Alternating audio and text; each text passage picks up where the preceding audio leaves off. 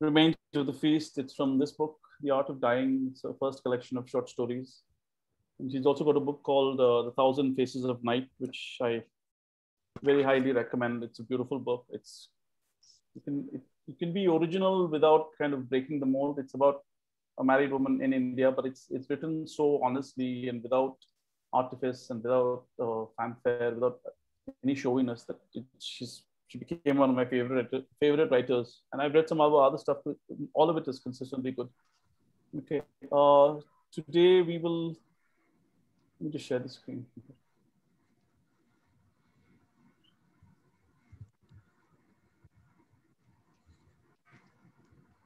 All right. Can you see my screen? Yes. Very good. All right. So this is Remains of the Feast. It's one of the stories in that book, The Art of Dying, and we'll go through that. I'll read through it and then we can discuss it.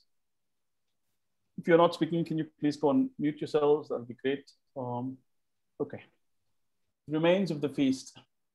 The room still smells of her, not as she did when she was dying, an overripe smell that clung to everything that had touched her, sheets, saris, hands. She had been in the nursing home for only 10 days, but a bed sore grew like an angry red welt on her back. Her neck was a big hump, and she lay in bed like a moody camel that would snap or bite at unpredictable intervals. The goitered lump, familiar swelling I had seen on her neck all my life, was now a cancer that spread like a fire down the old body, licking clean everything in its way. The room now smells like a pressed, faded rose, a dry, elusive smell, burnt, a candle put out. We were not exactly roommates, but we shared 2 rooms, one corner of the old ancestral home, all my 20-year-old life. She was Rukmini, my great-grandmother. She was 90 when she died last month, outliving by 10 years her only son and daughter-in-law. I don't know how she felt when they died, but later she seemed to find something slightly hilarious about it all. That she, an ignorant village-bred woman who signed the papers my father brought her with a thumbprint, should survive, while they, city-bred, ambitious, should collapse of weak hearts and arthritic knees at the first sign of old age. Her sense of humor was always quaint. It could also be embarrassing. She would sit in her corner, her round, plump face reddening, giggling like a little girl. I knew better than ask her why. I was a teenager by then. But some uninitiated friend would be unable to resist and would go up to my great-grandmother and ask her why she was laughing. This, I knew, would send her into uncontrollable peals. The tears would flow down her cheeks, and finally, catching her breath, still weak with laughter, she would confess. She could fart exactly like a train whistling its way out of the station, and it gave her as much joy as a child would get when she saw or heard a train.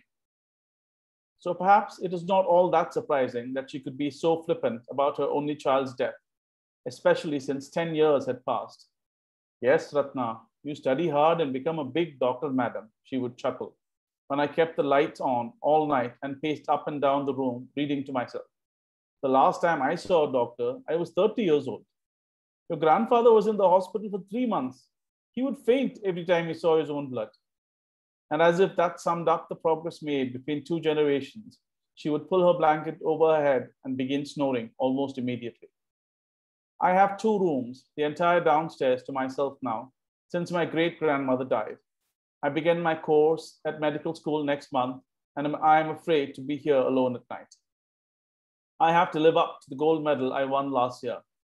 I keep late hours reading my anatomy textbook before the course begins. The body is a solid, reliable thing. It is a wonderful, resilient machine.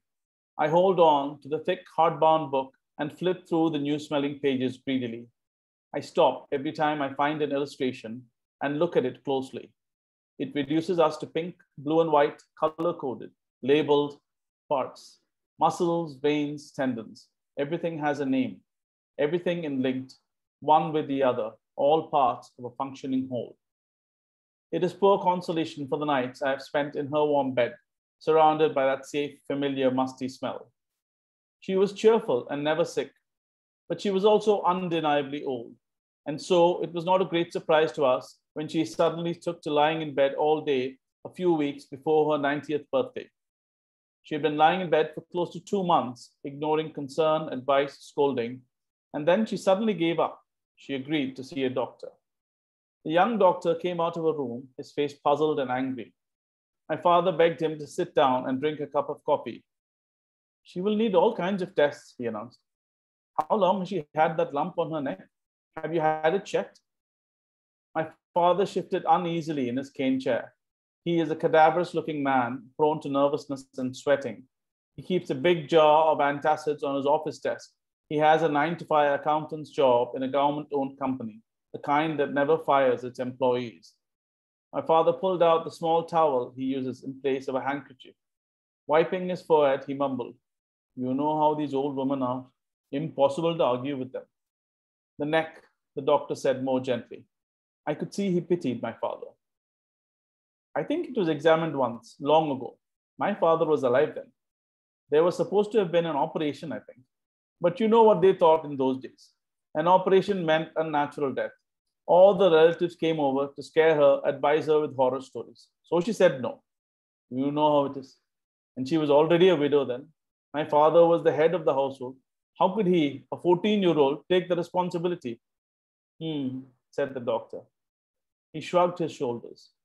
"Let me know when you want me to admit her in my nursing home. But I suppose it's better to let her die at home." When the doctor left, we looked at each other, the three of us like shifty accomplices. My mother, practical as always, broke the silence and said, "Let's not tell her anything. Why worry her? And then we'll have all kinds of difficult old aunts and cousins visiting.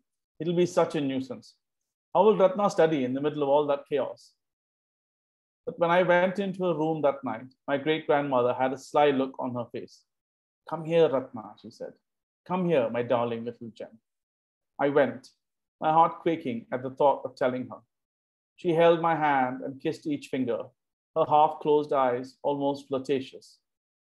"Tell me something, Ratna," she began in a wheedling voice. I don't know anything about it," I said quickly. "Of course you do." She was surprised, a little annoyed. "Those small cakes you got from the Christian shop that day, do they have eggs in them?" "Do they?" she persisted. "Will you?" And her eyes narrowed with cunning. "Will you get one for me?" So we began a strange partnership, my great-grandmother and I. I smuggled cakes and ice cream, biscuits and samosas, made by non-Brahmin hands, into a vegetarian invalid's room, to the deathbed of a Brahmin widow who had never eaten anything but pure home-cooked food for almost a century. She would grab it from my hand late at night after my parents had gone to sleep. She would hold the pastry in her finger, turn it over round and round, as if on the verge of an earth-shaking discovery. "And does it really have egg in it?" she would ask again, as if she needed the password for her to bite into it with her gums. "Yes, yes," I would say, a little tired of midnight feasts by then. The pastries were a cheap yellow color, topped by white frosting with hard gray pearls. "Lots and lots of eggs," I would say, wanting her to hurry up and put it in her mouth. "And the bakery is owned by a Christian. I think he hires Muslim cooks too." "Ooh," she would sigh. Her little pink tongue darted out and licked the frosting. Her toothless mouth worked its way steadily, munching, making happy, sucking noises. Our secret was safe for about a week. Then she became bold. She was bored with cakes, she said. They gave her heartburn. She became a little more adventurous every day. Her cravings were various and unpredictable, laughable, and always urgent. "I'm thirsty," she moaned, when my mother asked her if she wanted anything. No, I don't want water. I don't want juice." She stopped the moaning and looked at my mother's patient, exasperated face. "I'll tell you what I want," she whined. "Get me a glass of that brown drink Ratna bought in the bottle. The kind that bubbles and makes a popping sound when you open the bottle. The one with the fizzy noise as you pour it out." "A Coca-Cola?" said my mother, shocked. "Don't be silly. It will make you sick." "I don't care what it is called," my great-grandmother said, and started moaning again. "I want it." So she got it, and my mother poured out a small glass, tight-lipped, and gave it to her without a word. She was always a dutiful granddaughter-in-law. "Ah," sighed my great-grandmother. Propped up against her pillows, the steel tumbler lifted high over her lips. The lump on her neck moved in little gurgles as she drank. Then she burped a loud, contented burp and asked, as if she had just thought of it. Do you think there's something in it? Alcohol? A month later, we had got used to her new, unexpected, inappropriate demands. She had tasted, by now, lemon tarts, garlic, 3 types of aerated drinks, fruit cake laced with brandy, bale puri from the fly-infested bazaar nearby. There's going to be trouble, my mother kept muttering under her breath. She's losing her mind. She's going to be a lot of trouble. And she was right, of course. My great-grandmother could no longer swallow very well. She would pour the coke into her mouth and half of it would trickle out of her nostrils, thick, brown, nauseating. It burns, she would yell then. But she pursed her lips tightly together when my mother spooned a thin gruel into her mouth. No, no, she screamed deliriously. Get me something from the bazaar, raw onions, fried bread, chickens and goats. Then we knew she was lost to us. She was dying. My grandmother was in the nursing home for 10 whole days. My mother and I took turns sitting by her, sleeping on the floor by the hospital cot. She lay there quietly, the pendulous neck almost as big as her face, but she would not let the nurses near her bed. She would squirm and wriggle like a big fish that refused to be caught. The sheet smelled, and the young doctor shook his head. Not much to be done now, he said. The cancer has left nothing intact. The day she died, she kept searching the room with her eyes. Her arms were held down by the tubes and needles, crisscross, in, out. The glucose dripped into her veins, but her nose still ran, the clear, thin liquid trickling down like dribble onto her chin. Her hands clenched and unclenched with the effort, and she whispered, like a miracle, "What now?" My mother and I rushed to her bedside. Tears streamed down her face. My mother bent her head before her and pleaded, "Give me your blessings, Pati. Bless me before you go." My great-grandmother looked at her for a minute, her lips working furiously, noiselessly. For the first time in my life, I saw a fine veil of perspiration on her face. The muscles on her face twitched in mad, frenzied jerks. Sorry. Then she pulled one arm free of the tubes in a sudden, crazy spurt of strength, and the IV pole crashed to the floor. "Bring me a red sari," she screamed, "a red one with a big white border of gold." And her voice crackled. "Bring me peanuts with chili powder from the corner shop, onion and green chili bondas, deep fried in oil." Then the voice gurgled and gurgled. Her face and neck swayed, rocked like a boat lost in a stormy sea. She retched, and as the vomit flew out of her mouth and her nose, thick like the milkshakes she had drunk, brown like the alcoholic cake, her head slumped forward, her rounded chin buried in the cancerous neck. When we brought the body home, I am not yet a doctor, and already I can call her that. I helped my mother wipe her clean with wet, soft cloth. We wiped away the smells, the smell of the hospital bed, the smell of an old woman's juices drying. Her skin was dry and papery. The stubble on her head, she had refused to shave her head once she got sick, had grown like the soft white bristles of a hairbrush. She had had only one child, though she had lived so long. But the skin on her stomach was like crumpled frayed velvet, the creases running to and fro in fine silvery rivulets. "Bring her sari," my mother whispered, as if my great-grandmother could still hear. I looked at the stiff, cold body that I was seeing naked for the first time. She was asleep at last, quiet at last. I had learned in the last month or two to expect the unexpected from her. I waited in case she changed her mind and sat up, remembering one more taboo food to be tasted. "Bring me your eyebrow tweezers," I heard her say. "Bring me that hair-removing cream. I have a mustache, and I don't want to be an ugly old woman." But she lay still, the wads of cotton in her nostrils and ears, shutting us out, shutting out her belated ardor. I ran to my cupboard and brought her the brightest, reddest sari I could find, last year's Diwali sari, my first silk. I unfolded it, ignoring my mother's eyes, which were turning aghast. I covered her naked body lovingly. The red silk glittered like her childish laughter. "Have you gone mad?"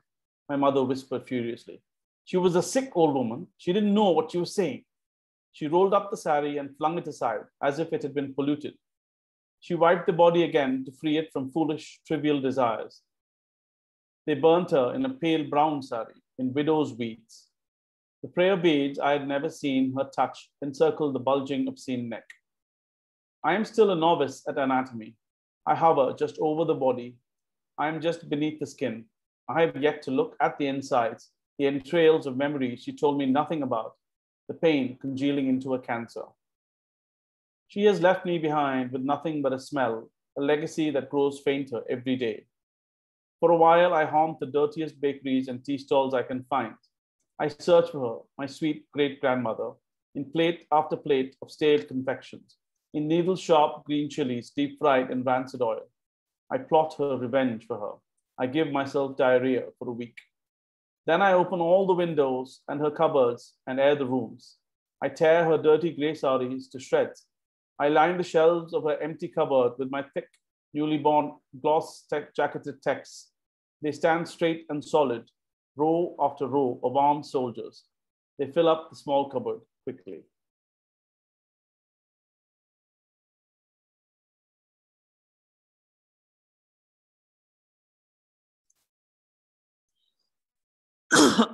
Sorry.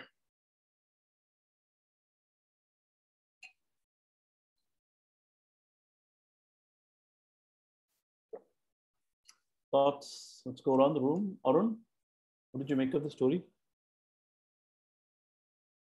Mute. It's a beautiful story. It's an Indian story, so I see it this way, that as an Indian writer, if I'm writing, I should write like this.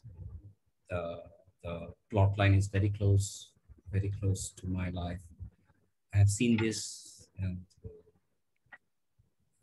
capturing it this way is very emotional also, very emotional.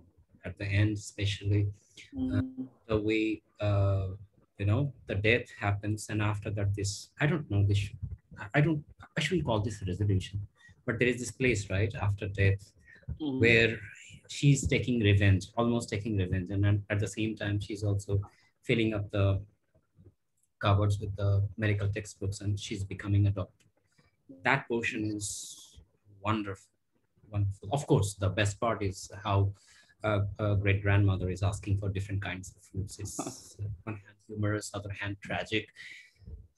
This in front of, when someone is facing death, at that time, the deepest desires, the wants are coming out. Wonderful, wonderfully described. Loved it. Yeah, I thought that everyone would really find a way into this story more than almost any other story I've read this session, because it's so Indian, it's so original in that it is very organic, right? You can, even, I don't know if it's fiction or not, but you can believe it. And all of us, it runs parallel to some part of our life. So we would have had, and that is a very special relationship between the child and the grandparent. The parents are the lawmakers, they're the fun killers. But the grandchild and the grandparent have a different relationship. They're confidant. The grandparent will never hear anything bad about the grandchild. It's beautiful. So yeah, this story really worked for me too. Yeah, she reveres her, and then in the end, she has to replace her. That's the inexorable thrust of life in some way. So yeah, thanks. Chaitali, what did you think of the story? This was very relatable. Since I lost my grandmother just last year, and even my maternal grandmother just 2-3 months back. So the behavior of old people, like sudden demands, unpredictable demands, that was very relatable. Like they become very childlike, and there's no censor. And so that kind of behavior felt very familiar. And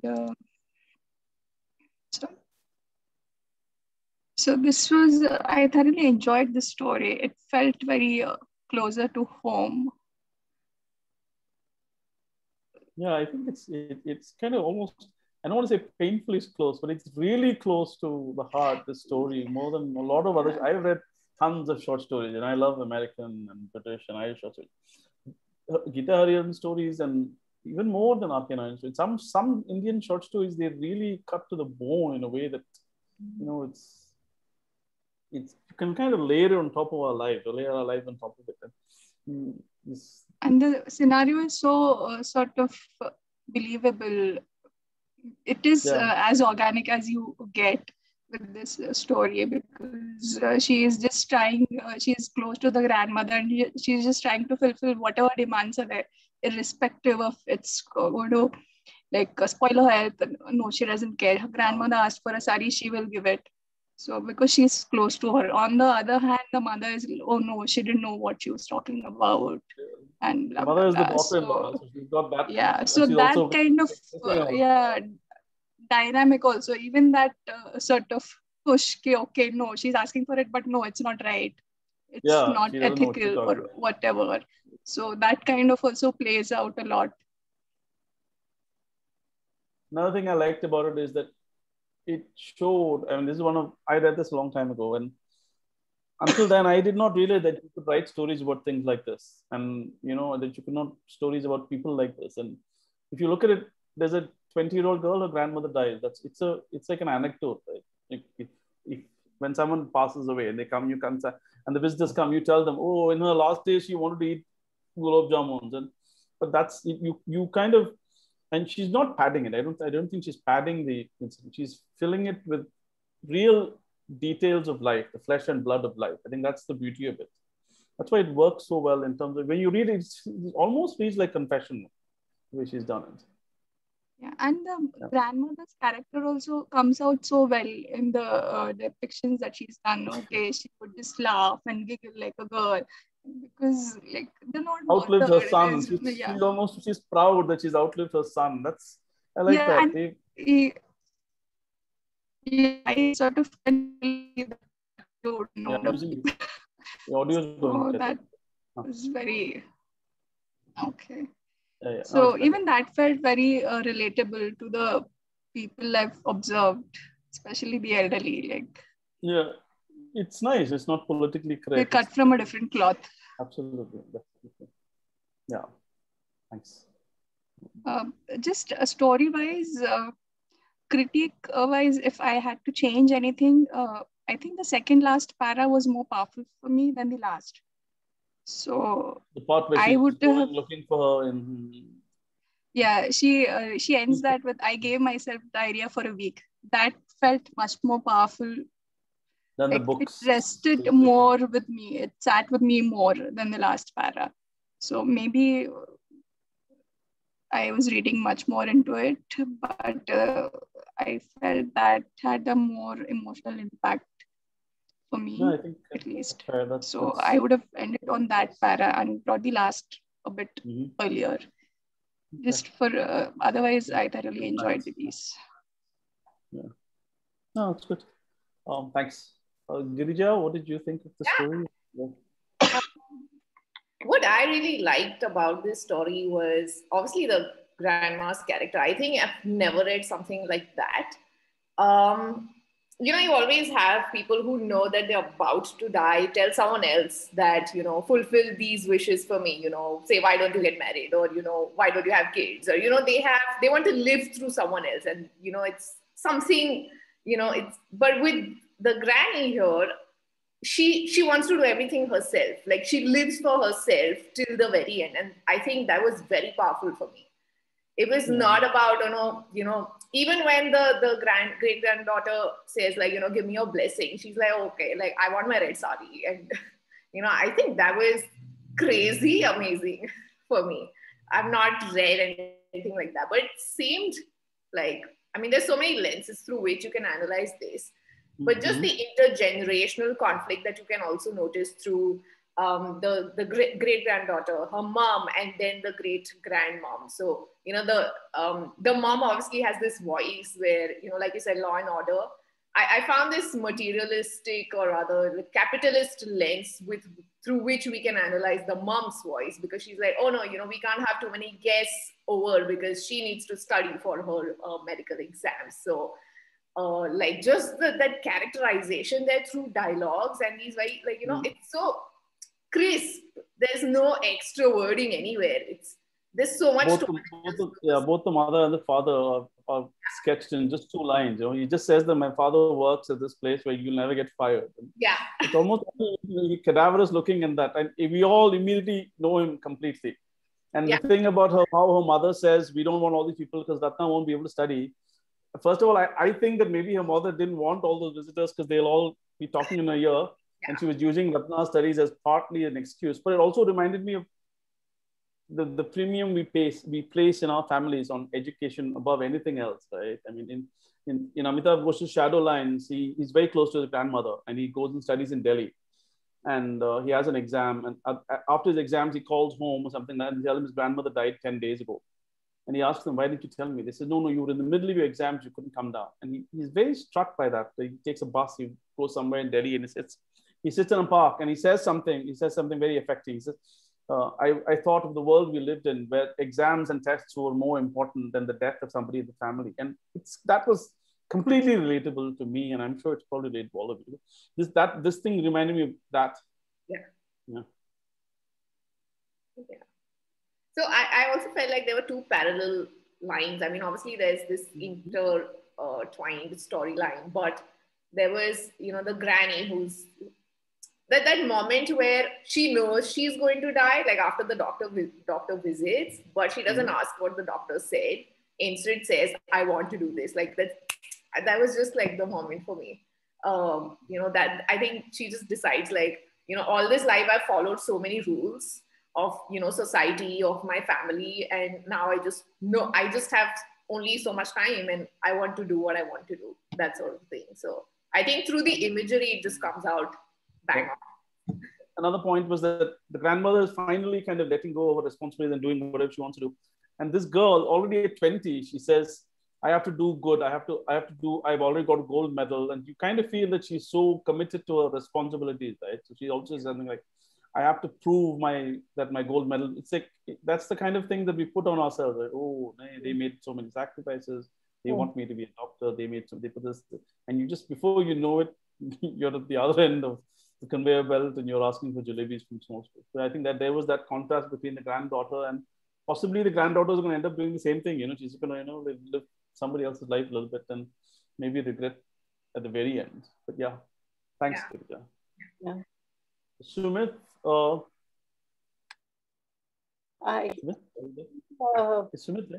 part about the story was relating this grandmother to the medical side. Her studies going on simultaneously, anatomy. And then very quietly, she has written, I have never gone beyond skin. And still, I haven't gone under the skin. So that was the part I enjoyed most. No, she was parallel.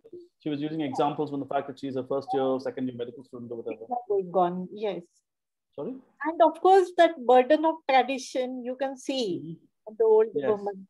That how much she accepted willingly, how much was forced on her is a question again. And at the end, of course, she rebelled. She decided to be out. She doesn't rebel, right? She kind of tears up her grandmother's sari. So she puts up her books and she's going to follow that course. She doesn't rebel. She says... grandmother herself, she decides to do away with what... She puts her grandmother's memory to one side. I think she parks her grandmother's piece, but she says, I have to live up to the gold medal I won last year. I have to. That's a very important thing. He doesn't say, I had won a gold medal and I was looking forward to medical. She says, I have to. It's already, her course is charted for her. And like before it's a big warning, big flag that before you know it, you'll be 90 and then you have to wait for cancer to come to release you to some freedom. But yeah, thanks, Manjari. Thank you. Sumit, I don't know. Sumit? Yeah. What did you think of the story? Yeah, I liked it. It was not relatable because my grandmother lost her memory by the end. Yeah.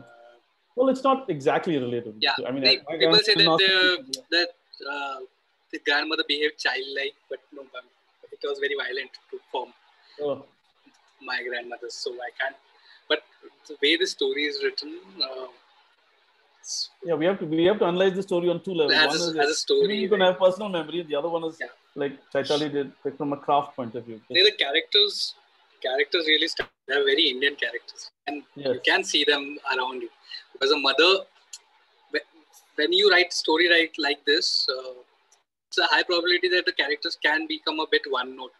It's nice that the mother is a bit rational thinking, and it's typical of someone would do this. Why the nice saree on a dead woman? No, right? it makes perfect sense. Dead, right? yeah. And also the thing about the mother is that when she realizes the grandmother is dying, she runs to her and says, please give me your Asiradam's party, which is what you do. And I kind of sense that the grandmother kind of loathed wanting to do that anymore. And that's why she looked at her like that. She's like, I'm done with this. You know, I'm on my way out. I don't want to fulfill any of these traditional roles anymore. But they are like that. People will go and ask blessings even for someone who they say they hate you. No, we want your blessing. That's almost like conforming to a habit that makes you feel happier. Yeah. I liked how efficient the characterization was of the father and the mother. Just a couple of lines. And also the father was, it also balances their relationship, right? The father was a bit cowering kind of guy. So she needed to be the one who takes in charge. Somebody has to kind of guide the family a little bit in that way. Yeah. And I think she's dead on. It sounds harsh, but the girl wants to give the grandmother's saree. The mother is dead on. This is your first silk. Don't be crazy, you know.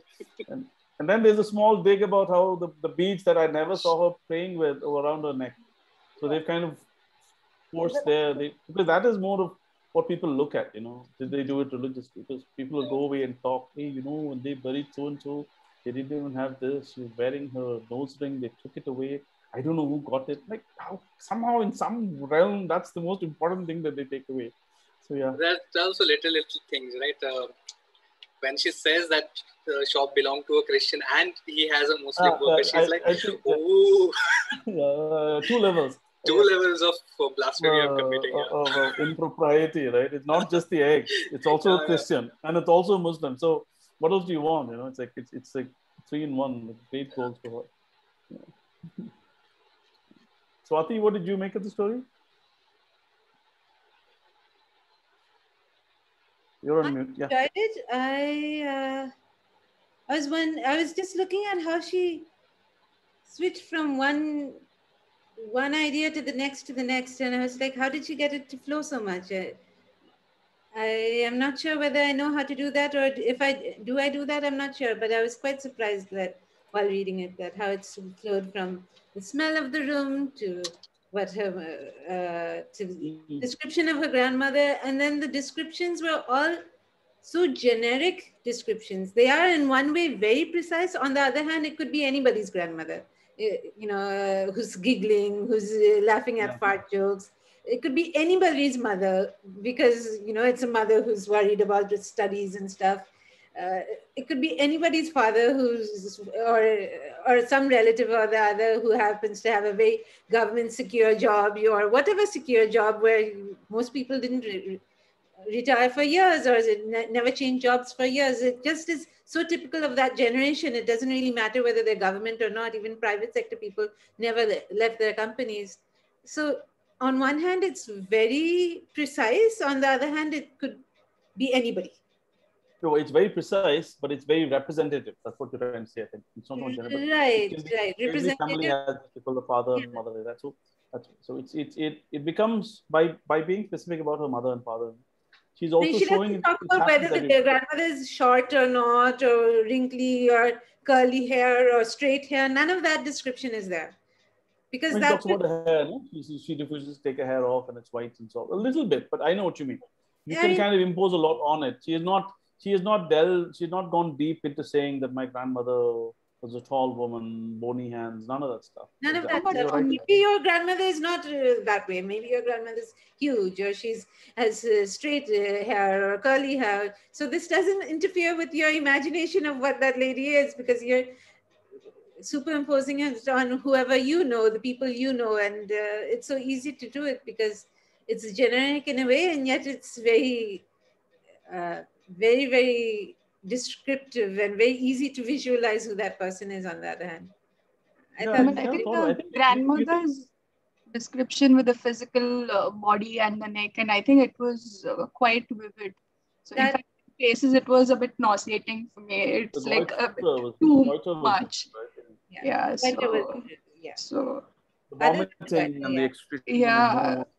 That was almost sensory, almost tactile, I think, the way she did that. But yeah. But do you think she was deliberately not saying that this grandmother could be your grandmother. Why is she doing? How is that effect? Because apart from the goiter, she doesn't describe anything about the grandmother. Right? The goiter, and she doesn't have teeth. So she's apart from that, you don't have any physical description of anybody in the house. Actually, you don't know whether the mother is thin, long, thin. No, but lean. she gives, in fact, in between pieces, she gives a lot of. She describes the grandmother's hair. She says even though she lived a long life, she had just one baby. She describes her stomach. That is describes the stomach. Yeah, so she's red hair that goes red. Ne? She says she had a plump face and grey stuff. So it's interspersed. Yes. What did she say? Red what?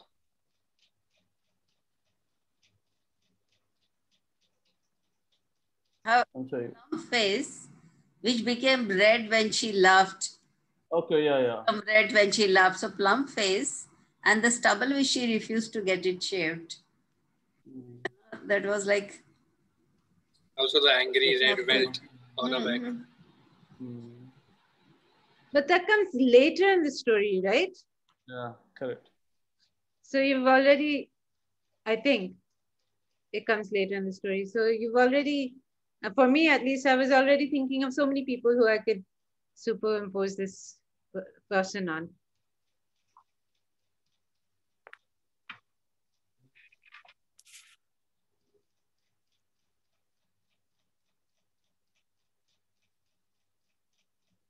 One thing is that even if she hadn't brought in that medical parallel, I think the story would have worked just as well. You know what I'm saying? When she talks about I'm studying anatomy and I'm only at the skin. And I like what she tried to do with it, but it seemed a little forced, a little bit.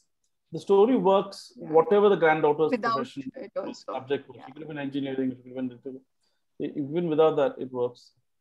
And also that mala on the throat, it's just so funny. I mean, it's as though God is on your throat. The very throat that caused you cancer is, you know, that's where all of your faith and all of your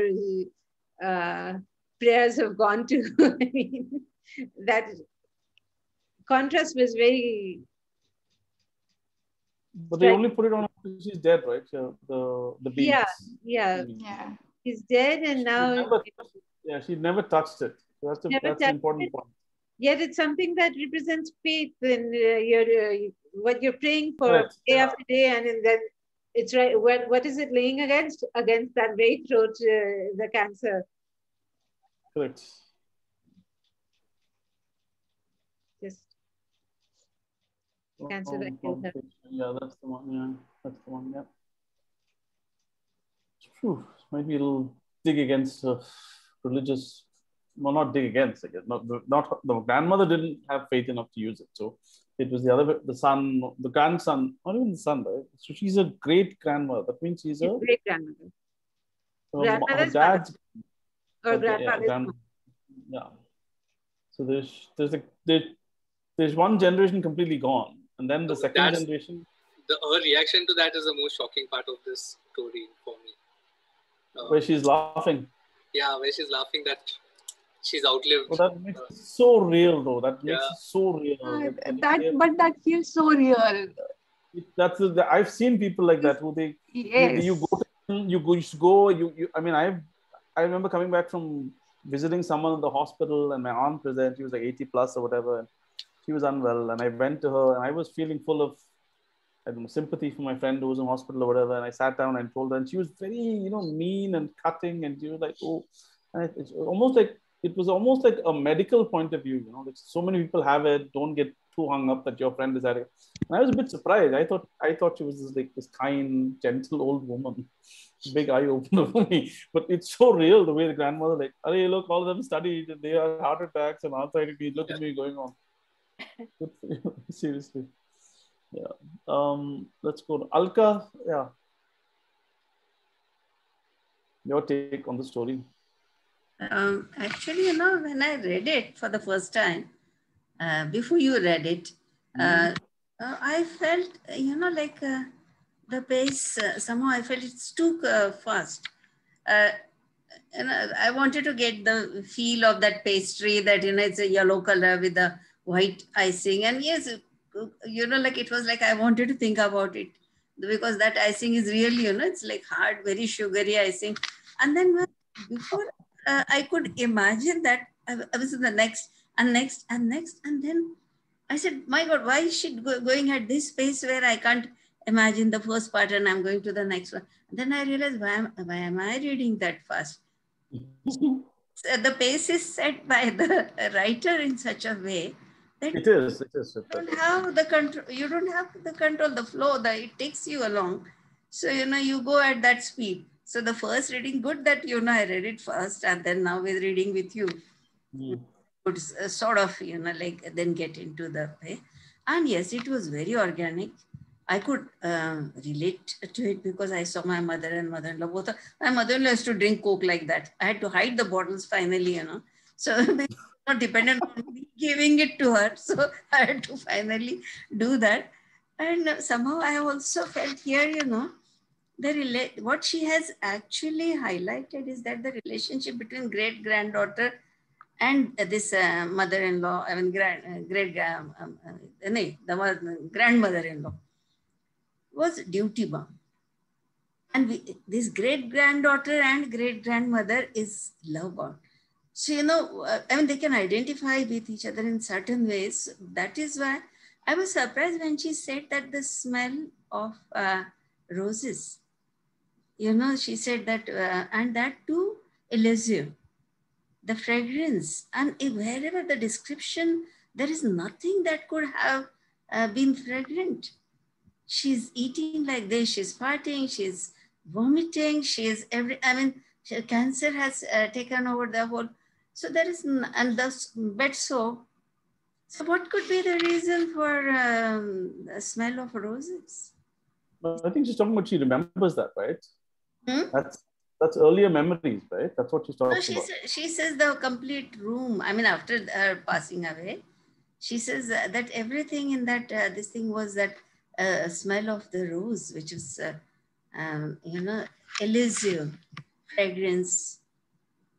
See right in the beginning. So she says she smells it not as she was dying. But she says not as she did when she was dying, but before but that. Everything, right? But everything, it clung to everything. And that she... No, but when she says it was in the nursing home, right? Like a faded rose, right? Like a rose. She's saying that when I think she does, this is a nice thing. Burn a candle, put out. I like these two lines actually. Yes, that's what I'm saying. But why it is a pressed, faded rose?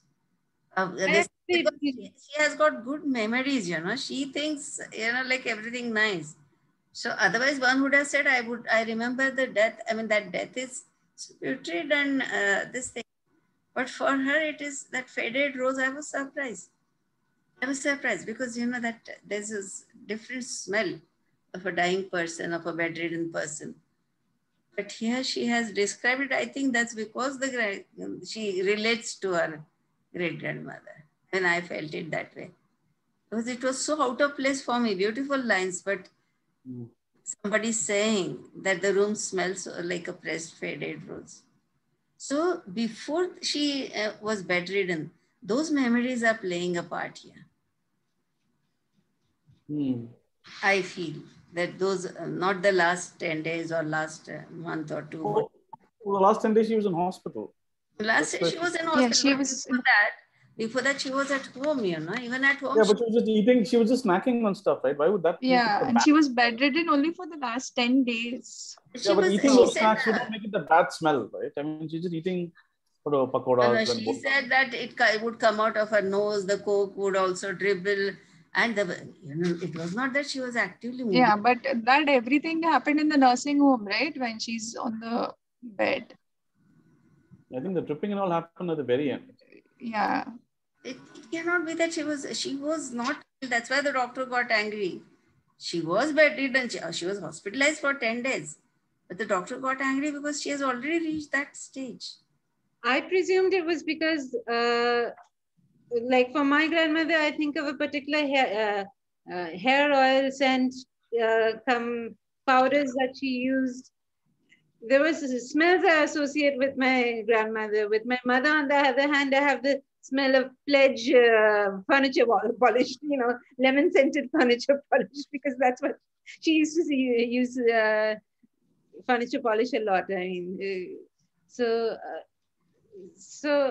I think that's what I presume, that, probably her grandmother used some rose flavored, but I've never smelled any rose flavored oils or powders, frankly. But I presume that's why. Maybe she used an attar or something that was rose smelling.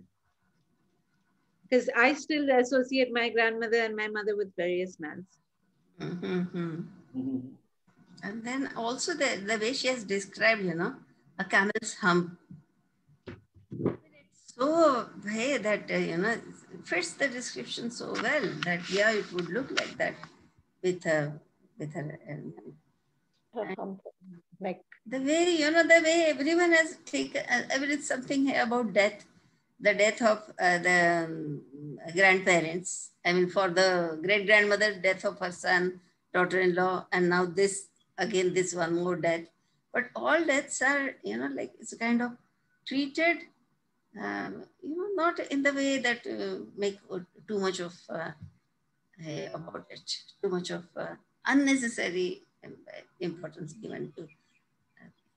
No, I think her son and daughter-in-law have been dead for 10 years, so she's had time to process it, I guess. But then she's taking it like she finds it hilarious, or this. Yeah, but the narrative says that it may be because it's been 10 years after the event, right? So yes. Time heals a lot of wounds. That's definitely that. So I feel, there's no unnecessary importance given to that part. I feel that. No, it was more. I think the point of that was to show that she was having these real. I mean, it was not, not a story you read in moral science where old people are all reverential and praying all the time and saying, "I miss so and so, and my son died, my life ended." That's not true. So her life goes on, and she's able to even look at it and say, "Look, I outlived them, man, for all their things." So that's a very human, very real thing. That's one of the best parts of the story for me in terms of one of the highlights. And it sums up her character so well. So well, right? At single line. It makes her original. But I didn't understand. With just that line, she's a survivor. She will survive. Correct. Alka, what didn't you understand? I didn't understand when she says they're city bred. That's her son and daughter-in-law she's talking about. How can they be city bred when she's in a thing? What do you mean? Couldn't they have left her and wouldn't she have been in the village and gone, and they could have gone to the city and studied, right? I don't understand. City, there's no evidence that it's not like that. I don't understand why that's a disagreement for you. Why that's a question for you. I think that's the beauty of it, the city bred. They think so much of themselves because they're from the city and all. And what happened? They died before me. Big deal. And they always kept on saying life in the village is so bad, so bad, so bad. Well, guess what? I've lived much longer than them, and I've never been to a doctor. Your father also didn't know how to, she's making. There are people like that. There are people pretty old who never been to the doctor and are extremely proud of it. And even if they're kind of weak, they're very proud that they've never been to a doctor. Okay. Thanks, Alka. Advait, I don't know if you've been very quiet. How is that? But Hi everyone. So what did you think of the story? Well, it's hands down one of the most beautiful short stories that I've ever read. Particularly, I love the transformation of the great-granddaughter that was portrayed before and after the death. At first, she was, just telling her, yeah, there are lots and eggs of it, and probably the bakery was Christian, and he hired Muslim bakers just to, just so she could go to sleep. And then later on the day her great-grandmother died, she had asked for the red sari. So, when they brought her body home, she just went quickly and she brought her red sari because she had asked for it.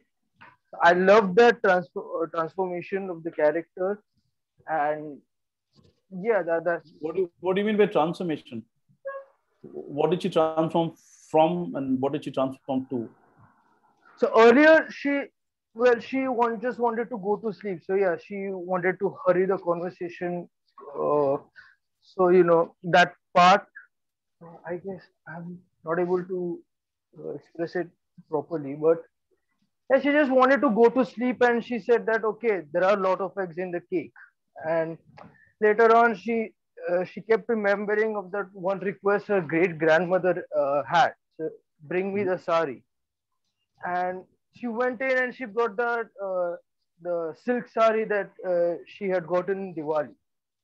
So for a crops to be draped in silk sari, that's a bit expensive choice, you can say. And her mother said, okay, she was dying. She didn't know what she was saying, but regardless, she wanted to drape her in the red sari. So I love that those two actions that the writer had described. I have a question.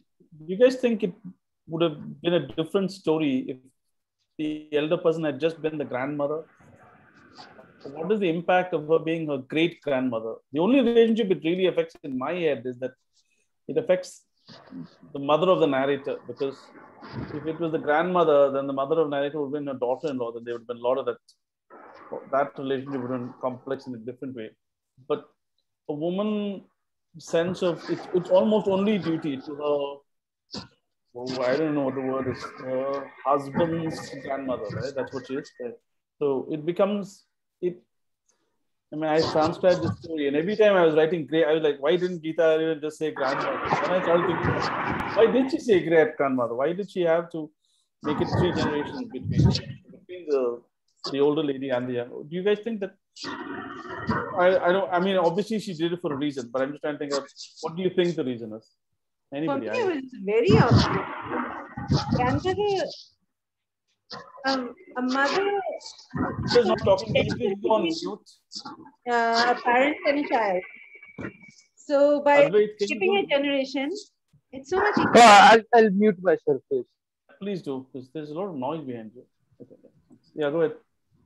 It's so much easier to get over the anger, frustrations that a parent has with between a parent and child. If it would have been grandmother, then the middle generation would have been angry. But here there was not that. I mean, there is some anger at some point or irritation at something or the other. But here it's a grandmother that the parents are dealing with, so they don't have that anger at all. So yes, it's tedious, but that there's no irritation as such, which I think any child and parent has at some point when you're dealing with death, then life and death situations, there's some irritation of some sort sometimes, somewhere, especially when it's life and death. I think that son and daughter-in-law would have been more confrontational, more assertive. But in this case, because they are grandson and granddaughter-in-law, they are not able to force her to do things. So it becomes, they don't have that. Like, okay, I see what you're saying. If it's a grandmother, the son and daughter, like, we take care of you, we're responsible to do this, to that. Because it's one generation above, they can't really say that. They kind of have to just say, Party, will you? And she can pretty much have free reign somewhere. Yeah. That's interesting. I was thinking about that. Okay, we haven't spoken yet. Snehal and Urmila, just 1 second. Snehal, what did you think of the story? I know you joined a little late. Snehal? Yeah, very. I mean, I could relate to it because, particularly the sights and smells of the room where the old lady lay dying. Because at first hand I've seen it with my relatives, And actually, another. I thought that her use of language is really. I mean, very evocative because she doesn't waste any words anywhere. I mean, you get the complete sense of the story right through. And I can identify with the like you said, now relatable in the sense that I lost a 93-year-old aunt who had outlived all her siblings. Yeah. And in the end also, you expect old people to become very religious or spiritual or something like that. And, means like this thing, but she was a survivor. She was a fighter. She had no health problems. It was only old age. And the most vivid memory of her I have is that when she was in the hospital, where they took her because she fainted at home. And when she came out of the faint, they said, she said, "I'm fine. I want to go home." And what kind of bed is there? The blankets don't smell, are dirty. That sort of a thing. Even people, and even at that age, they are very aware of everything. I don't know how, it's like, it reminded me this also of the old lady, looking for, like enjoying herself towards the end. That was, that's typical of a lot of old people, people, you see. But they are not I don't really, know, is it it's typical, but not really going into all this, like they are expected to, be sort of waiting for death in a very dignified way or something like that. No, it's not like that.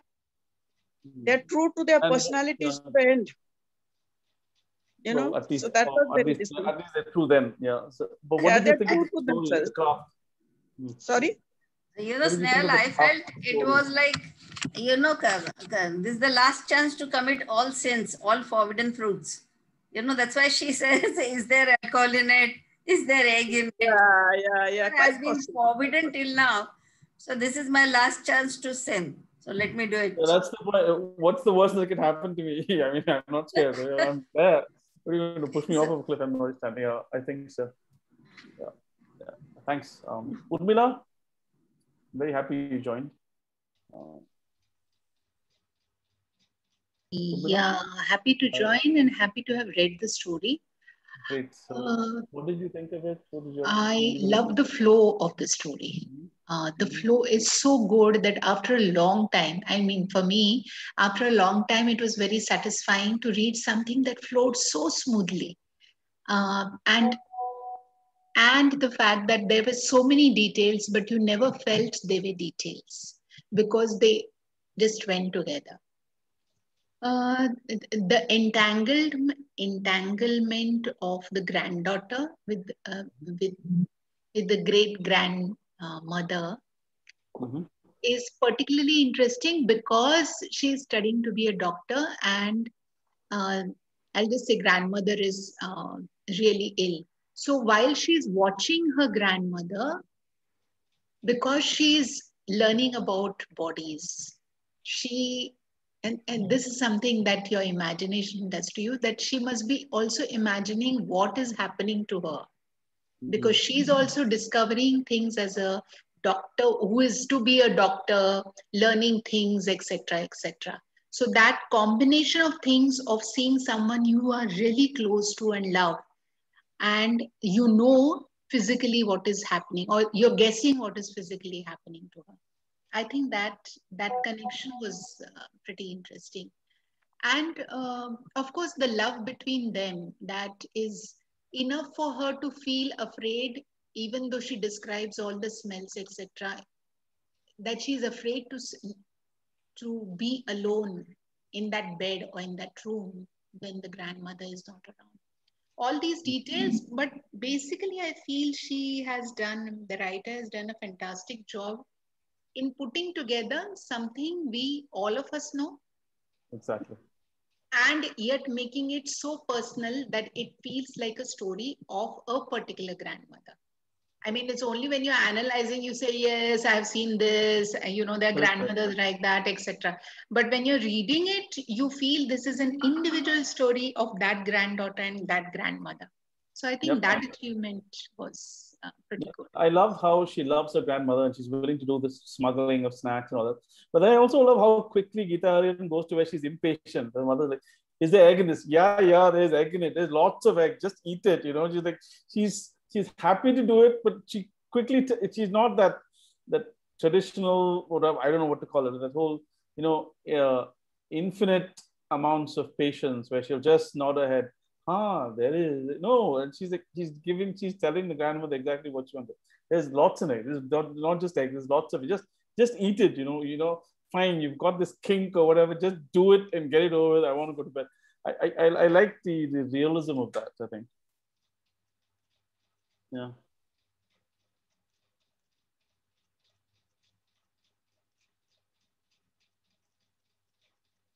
I think everyone's spoken. So, anybody else have anything to say about the story? I mean, apart from whatever personal memories it triggers, which happens to all of us on some level or the other, but more in terms of the craft of writing, the choices she made.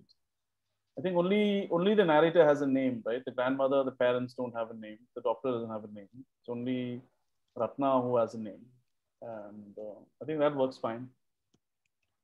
One thing Urmila said, which I like, is that it does have a lot of detail, but it doesn't feel like it's crammed into, like as though it's an output of some kind of creative writing workshop exercise. It feels like the details that are relevant to Ratna, the narrator, the writer, have come through, and in order to kind of flesh out the characters. Even the doctor, when he comes out and the father says, she has a line about how the doctor feels sorry for the father, which I liked. The father is guilty that maybe they didn't take her. But the doctor is like, it's okay, I understand. So much is done with single lines in many places in this book. And there is this, in that sentence, there is this usage of comma. That sentence could have been without the comma. But the comma gives the pause, and I'm just opening it. We have time, so we can go through it.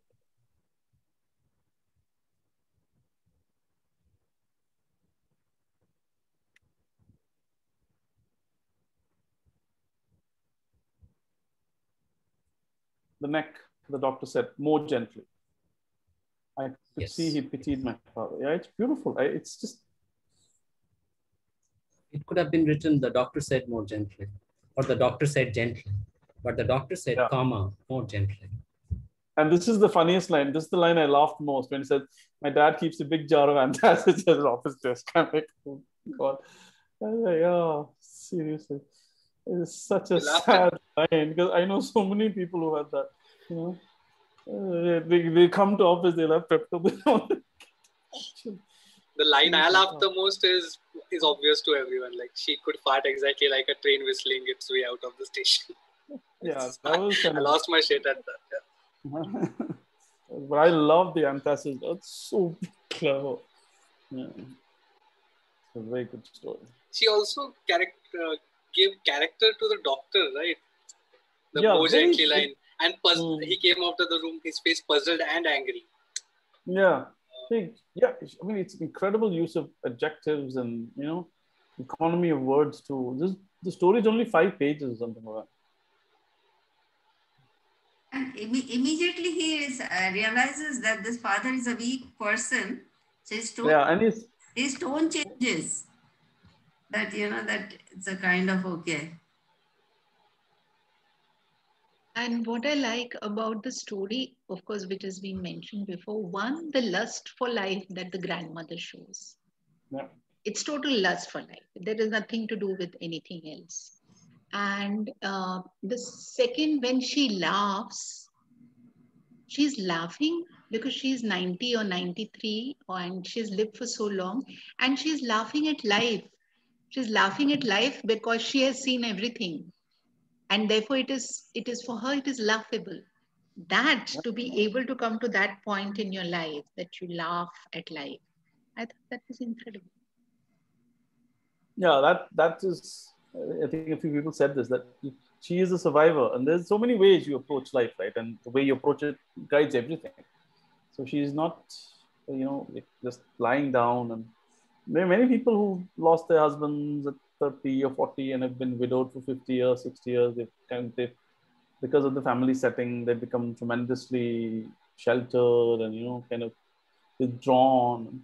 But they also have inner life. So they also have, in the end, the story is only covering a few months or whatever. But you think about, this could be an old grandmother you see now as us, we're busy chasing the rupee or the dollar or whatever it is going with our lives. We barely notice these people in the corner sometimes, right? Like when we go to someone's house to visit and they have really old person in a room, a lot of times, unless we know them, we won't even go say hi. We'll just say, oh, how, oh, that's, and we talk to the people of our age and people we can to be.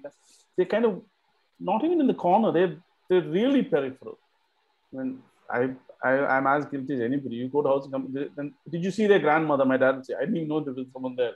They're not like in the spectrum, but that person, even those 10 days or those 20 days a month, that is, it can show you so much of the life they live. And as a writer, greedily, selfishly, you can get something out of that. You can write a story. And, if you look in the right places, I think that's one of the great things as a writer that I get from this story. You don't have to lie. You don't have to fabricate. You really don't. But you have to notice. I think we all have to notice. And then you have to kind of sift through what you want to take away from what you notice. And for I like the relationship, Oh, sorry. So, yeah, go ahead. I like the relationship between grandmother and granddaughter. It's almost as if they are co-conspirators, I mean, like there's so much love between them. Grandmother can say whatever she wants, and I mean, it's like they are almost like equals. Like, when you said that even when she's smuggling food into her, she's not doing it with a lot of, what do you call it, kowtowing to the old lady or giving her a lot of respect and all. It's like, it almost like they're two little girls who are enjoying themselves, I like that part of it. But that is also very, very close. Yeah, that is specific to the story. And it's also very generic in terms of, it happened in my house. I was the youngest and I was a teenager. I was very young, 10, 11. And my grandmother and I we shared a room. My sisters had their own room and my parents had their own. I was always with my grandmother, which meant I could get, what it meant was anybody who came to our house to visit my grandmother, they'd spend time with me. But we had our own dynamic of sorts in a way, And grandparents are very forgiving towards grandchildren. They would, they're 10 times as forgiving to grandchildren as they are to their children. And it's the reverse too, yeah. And I think it's very, I need to think more about the impact of her being a great grandmother. I think what it removes her from in terms of responsibility to the parents of Ratna, not to Ratna. I think the relationship of Ratna with her grandparents would have been the same as it is with her great grandmother. But for the parents of Ratna, I think it is full duty, right? His parents are dead. I don't know what her parents are not mentioned, but so he's taking care of a generation above that.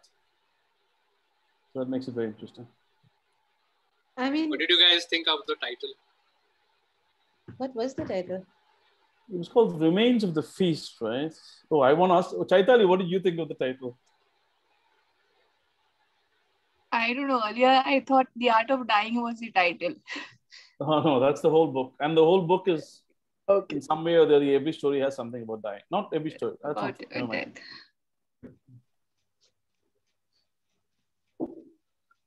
Afternoon, everybody. I'm late, but The Remains of the Feast. For it. Hi, Rohit. Hi. I think it fits the story, right? In a way that all that meal she was having and it was a sort of a feast. So in that sense, I think it's appropriate. That's one way of looking at it. The whole life is the feast, and that's what is the remains of the feast is that she's indulging in these things that were not available to her or forbidden to her all that time. She herself was forbidden. At one point, I was thinking maybe she's kind of gone senile, right? Or would that take away from the story? She's fully aware of doing chicken mutton thing, right? Yeah, when she says chicken and goats or whatever, then I'm like, maybe she's senility, but then I don't want her to be senile at the beginning of the story when she's asking for these things. So then that becomes a little too pat in terms of it detracts from her willingly asking for those things. So I like to think that she was completely in control of her faculties when she first asked for the cakes, for the eggs. She was like, this is it. Okay, goiter, cancer, doctor's not telling me what's happening. So let me have some fun here. So yeah. Also, this wouldn't have been possible if it was a grandmother, because as a mother, one controls their children, right? You told your children, don't eat meat, don't eat eggs, you're not allowed to do this. You've yelled at them, you've shouted at them, maybe you've hit them. So in front of your child, you cannot demand for these things because you didn't allow your child to do those things. But in front of a great granddaughter, there's no, you know, even to your. No, I think even if it was a grandmother, that part would work. But what wouldn't work is that if she had been a grandmother, then Ratna's parents would have been far more controlling of her. They would not have let her be. That's the reverse relationship would not have been that strong, which is why. No, but I think even if it's not one generation removed, even if it had been her own kids, I think there's still that sense of just duty. Yeah. So I don't think it would have been too much of an issue for the story if it had been just the grandmother. Really? I mean, because if the grandmother is 90, it's at a point, even as kids who are responsible for our elders, you have to give up at some point and be practical. Exactly. So, at least I've seen that because my grandmother was again in her 90s, and this scenario seemed very familiar. So even though it's one generation removed, I think even if it had been the grandmother's like daughter-in-law, I could see her behaving that way. It's more because before she got into her 90s, she was also a very pious woman, bound by ethics and okay, we're vegetarian, we'll not eat this and not that, and she cannot wear a red sari. So well, that's because that's her daughter's first silk. Yeah, I mean, even I know enough that no, not even first silk, because I think there's not just that, because it's widow's weeds, right? So she cannot wear a red sari. So there's more layers there than just the being an expensive silk. What else? What's the other one? What are the other layers? It was death. No, because she was a widow, right? So you cannot wear a full red sari. Yeah, that brown, not light brown Chaitali. It's mentioned that light brown saris or grey saris and the shaved head. So, so there's a particular ritual. It's the saint uniform, right? Yeah. So you cannot go against those protocols. So it isn't even just that it's her first daughter silks, or it isn't just about money there. Yep. Cool. All right. Who feels like doing some writing? Yeah, just one last point about please go ahead. The title, The Remains of the Feast. And maybe this is a bit too imaginative, but for me, The Remains of the Feast is the title for the great-granddaughter, because she has seen this feast of her grandmother's life and what that feast has been and what it will remain for her as remembrance of her great-grandmother.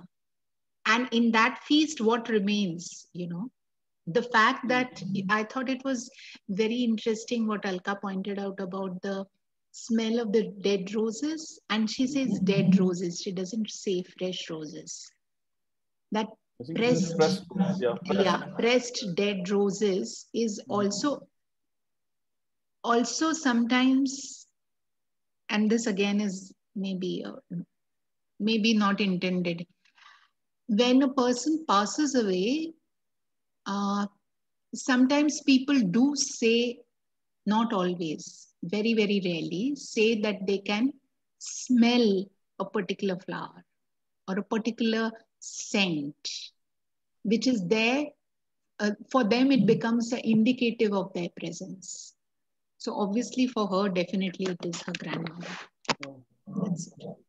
But I thought her use of the title was great. One doesn't come back to it. I'm glad Sumit pointed it out. No, it's a good point. It's a good title because it's not direct, but it's a glancing title which makes you think about it, which I like. Sort of thought into it. Rohit, were you able to read the whole story? I know you joined a bit late, right? You're on mute. We can't hear you. Yeah, we can. Yes. Good afternoon. No, I'm not read that much, but after listening you all, it's a bit very interesting story. After all, hello, I'm audible. Yeah. Did you join the session early enough to listen to me read the story or not? I'm just not clear. No.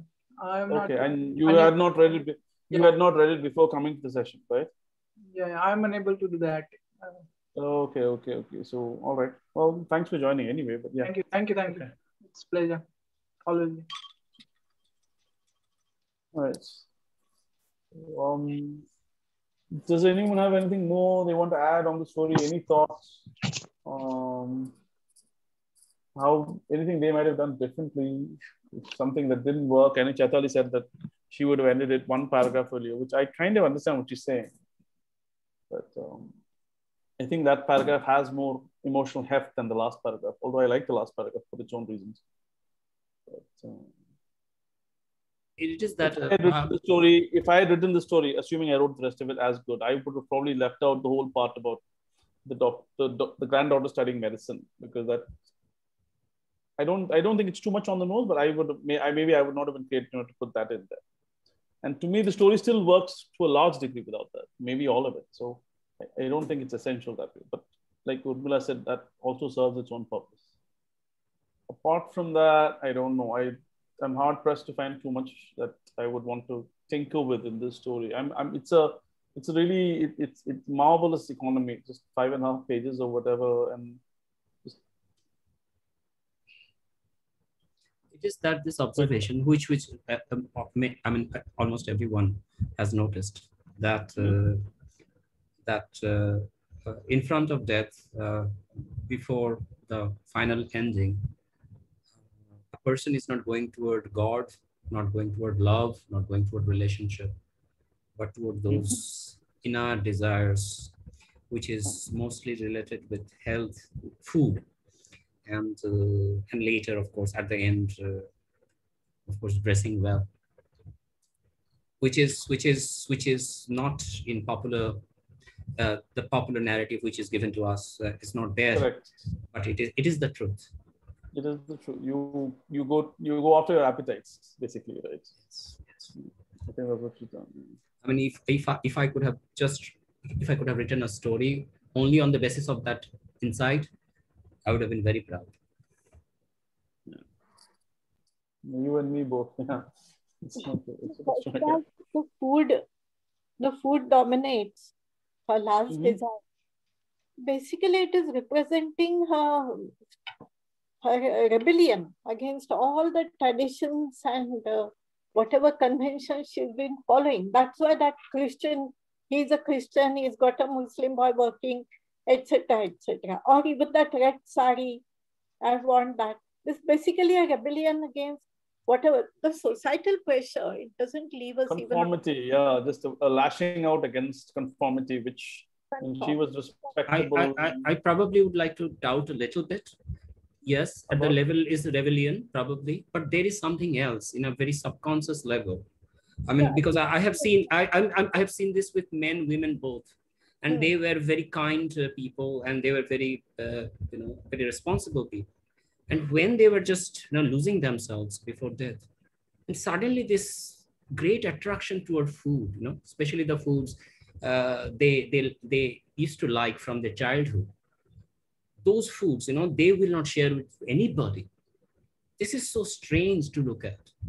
And, it is something which is beyond this. Means they have crossed this boundary, and this boundary is not societal boundary. This boundary is somewhere here, a neurological boundary. Yeah, neurological boundary where they have gone to a complete selfishness, which is very fascinating to observe. I mean, I have observed it a few times. It's the selfishness that I think they've kind of tapped out, holding back. I've controlled this long enough. It's the same. Another way this manifests is that people who are diagnosed with a terminal disease or they become very brutally honest because they don't care.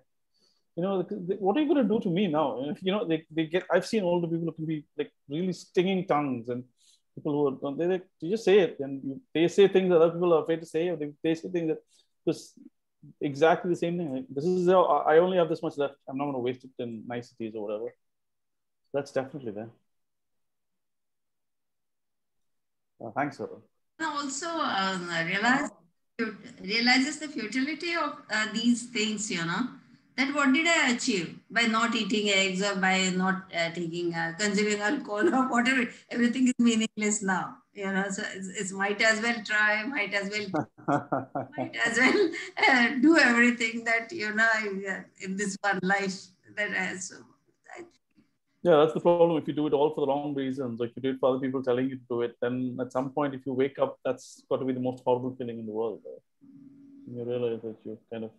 I think one of the reasons why people do turn to food as they're just nearing towards the end is also because food and sex are two primal pulls of life, and sex is gone anyway.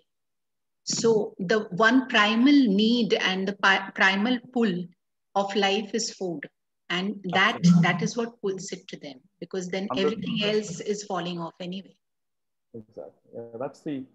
Yeah, that's the sex and food. Those are the two basic appetites. So yeah, the carnal desires. But what Urmila, you made me think about this. That in this whole story, this is not given when did the great grandfather die? Her husband. So when she was 30, she mentions it. He was in the hospital for 2 months and then he died. But how old was he or was she when he died? She was in her 30s when she last met the doctor. Yeah. Which was during her husband's treatment. At least that's what I got. No. I don't think so. I think that she says her son is scared of the sight of blood, not her husband. Oh. Son is scared of. Because Urmila said. She says, your grandfather was in the hospital for 3 months. That is not her husband. That's her son. Yeah. But that was when she was 30, no? No, last time I saw a doctor, she doesn't say when her husband died. She says the last time I saw a doctor, I was 30. So, she may well have, her husband may have died young. Maybe that's why she only had one child. But she says. No, but she lived long. The great granddaughter says, she lived long. So she only had one child. So then the great grandfather may also have lived long. But it is not mentioned. He's not relevant to the story. That's all there. No, he is not. Just now Urmila said that sex and food. Yeah. I said even that maybe she was deprived of if her husband died early. So, maybe, but then that though she lived long, not had a kid, would not have come in, right? All right, I think we should move on to something we've started the last few months. We'll take a picture. Yes, we'll take a picture and then we'll do the writing exercise. Snehal, Swati, Urmila, Chaitali, Boka, whatever your name is. Can you? I'm afraid to see what Advait's hair is going to look like today. Advait, camera on. Boka Haram, come on. Is he there? Yes. He's with his Boka probably. Yeah. Taken the picture. Okay. Photoshop him in later when he wakes up or whatever. All right. I didn't know which exercise to give. I came up with 2 exercises. Came up means that's code for found on the internet. So we can decide. I'll go through both the exercises and we can choose one of them. Okay. Let me just open it.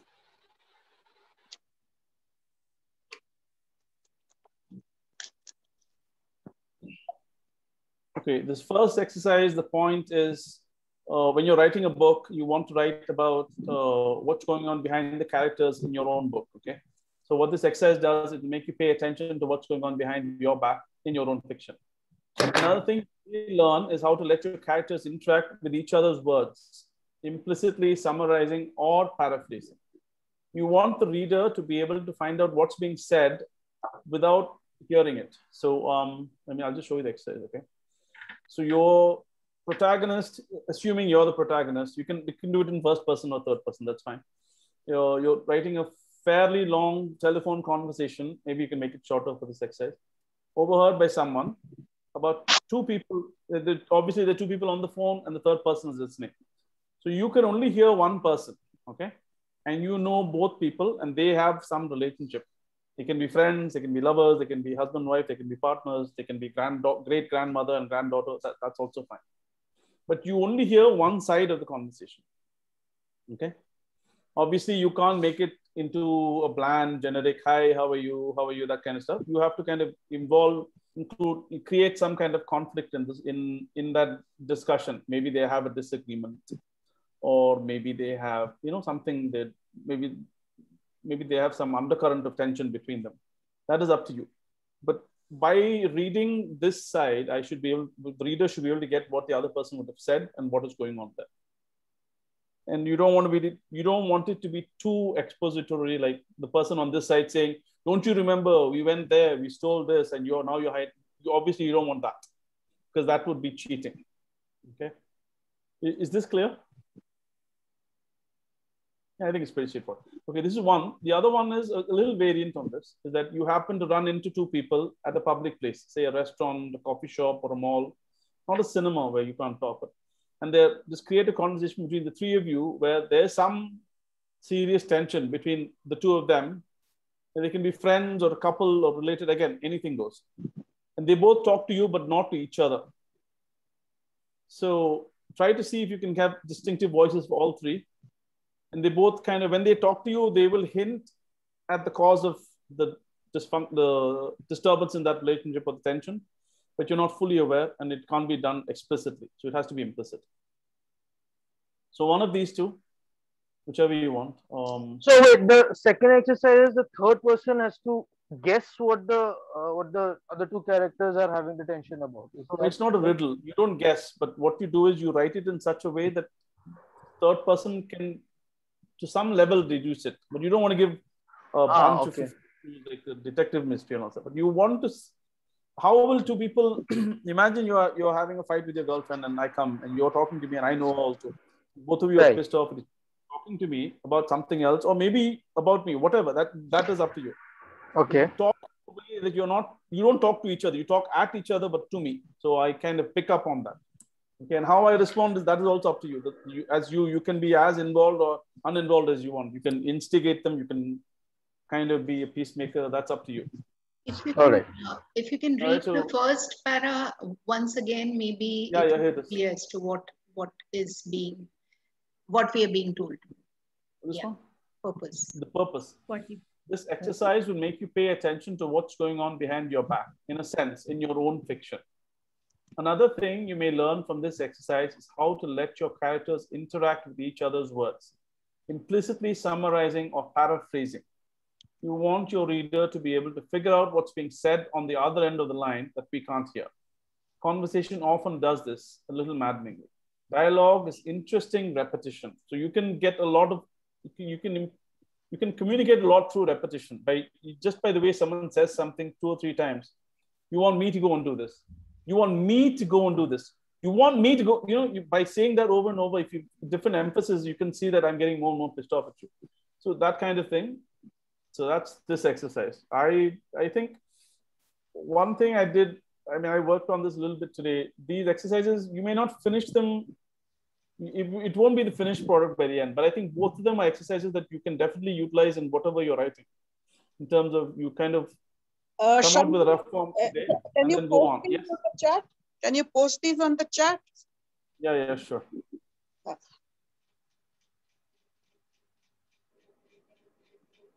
All right, so it's 4:43. We'll come back in 15 minutes.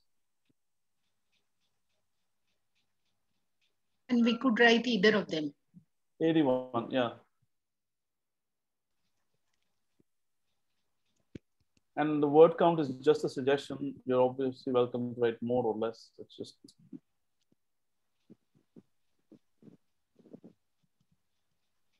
Do you want me to keep this window open? Yes. No yes. I don't know how to show both exercises though, side by side. No, they are both there in the chat. Yeah, they're both in the chat, so that's fine. You don't need to see this. Yeah. Okay. Thanks. All right, so we'll start. Yeah. You got from it what I got. Thank you so much. Shankar. Thank you. In our lives that we can write. Thanks, everyone. Thanks, Shankar. Thank you. Thank you. Have a good day. Have a nice day. Good day, everybody. The light. She was in a dark room throughout the session. Now she's turned on the light in her house. Oh, she's moved to another place. Who? Anna. Alka, okay. Earlier you were in a I'm sure